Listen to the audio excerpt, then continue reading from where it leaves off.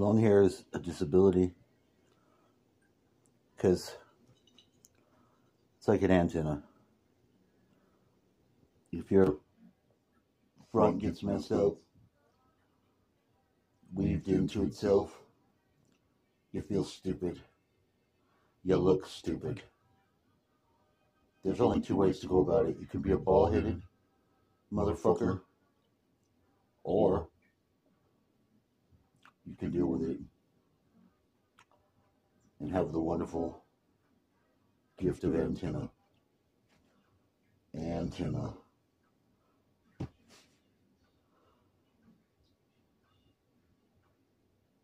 Yesterday was all scattered like that. Scattered madness.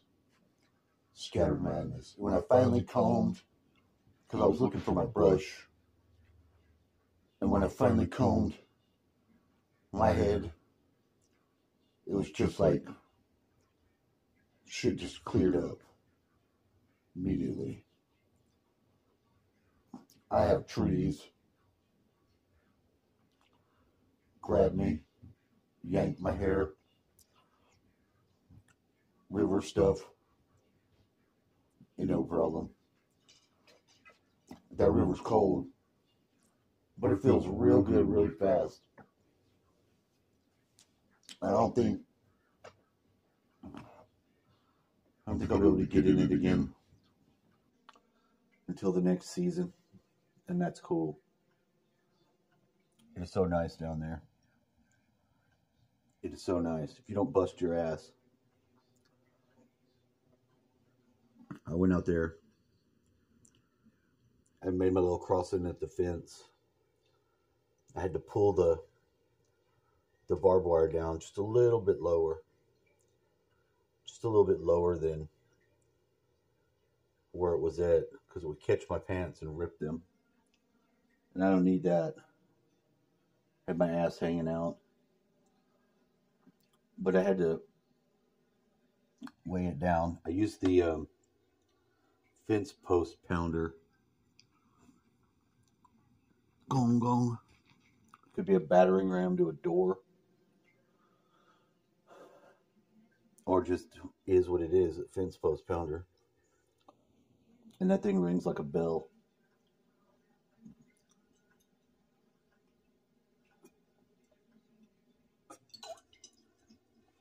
Before the storm or the hurricane came,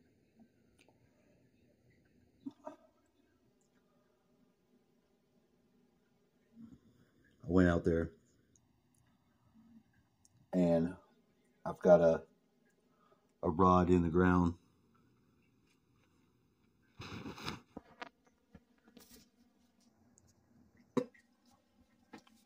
But that's like the midway point.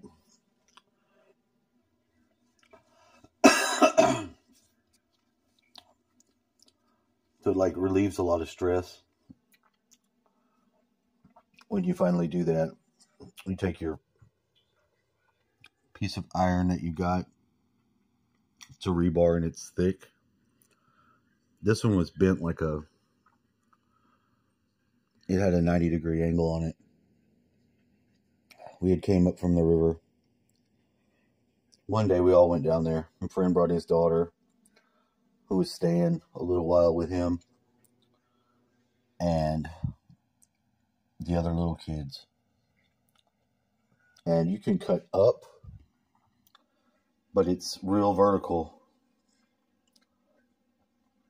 But tied it in. We found a spot, and that's where we all collapse to sit down for a minute. Because it's a bitch. Going up and down that motherfucker. If you go on your legs, I mean, you can go down there with the lawnmower and make it back up, and that's pretty nice. But he's having to leave it running because I think I don't know if it's the starter or what it is. It's kind of starting to get crappy, and that sucks because it's nice to go down there with some stuff without a full backpack of camping and all that shit. went and checked it out yesterday because of the fire, and I stayed and got in. After I saw the helicopter, I was like, well, that'll work. Somebody can see it, because I don't know who's out there and what they're doing. We get a lot of weird military style operations going on out here. They've had drones that flattened like a circle that look like how crop circles look from the air pressure of the down. Flatten the cactuses. This was about a couple years back. And we're like, we've gone out, both woke up in the middle of the night, lights out there, out the ass. And you know not to go out there.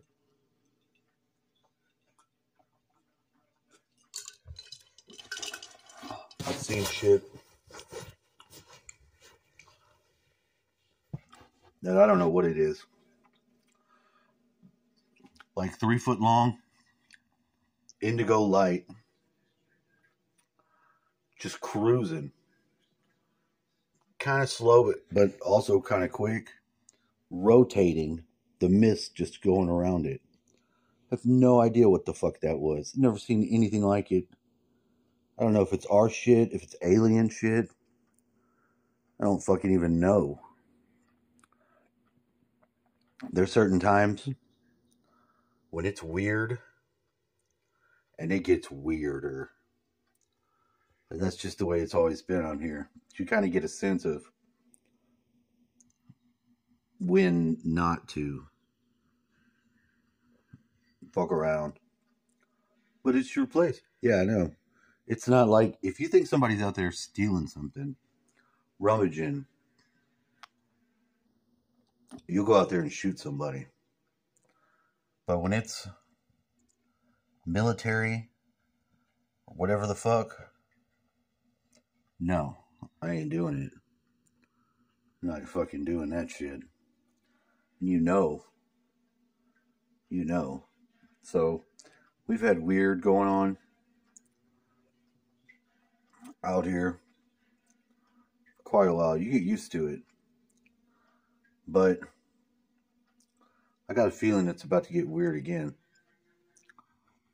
I just got that knowing.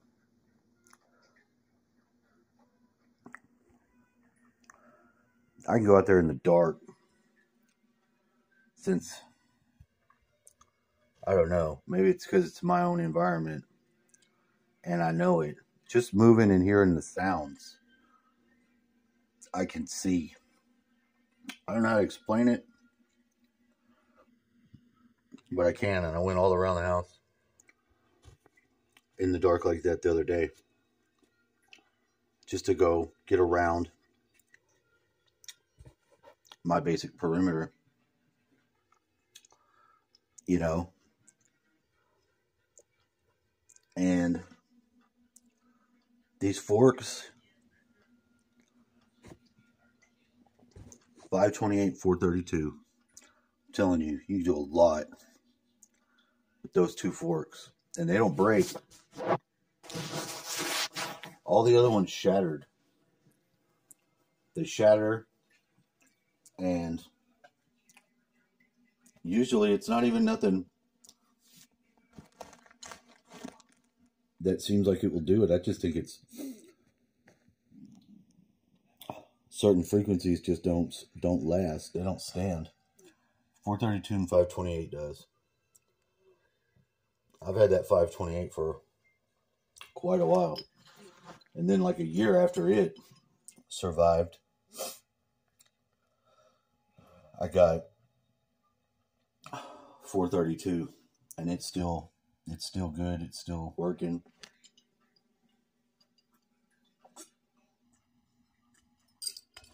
And the Angel ones, I have 2 of those. Came with 3. They're real high frequency. But they good. They good to use for the area around what is outside of your bubble. You knock out the monsters, knocks them out. Got no poltergeist fucking with me.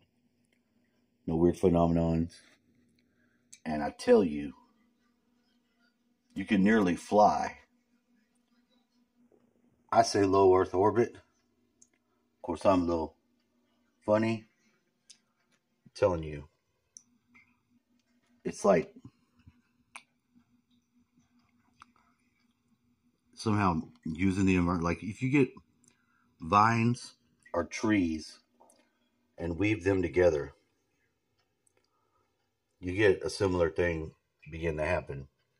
Start growing passageway. He makes passageways into the woods, and that's really cool. If you've got a nice environment to do that, do it.